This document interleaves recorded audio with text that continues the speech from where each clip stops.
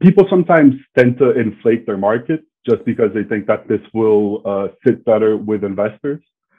So what we like to see at Verve is people who really understand their customers and how that customer translates to their market size. And we, at the end of the day, what we want to see is like revenue potential, not total GMV, right? So if somebody comes and gives like a huge market, but their take rate on top of that, it's like 10%. What we actually want to see is the 10% of the total market. So it's not like $100 billion market. It's a much smaller market than that.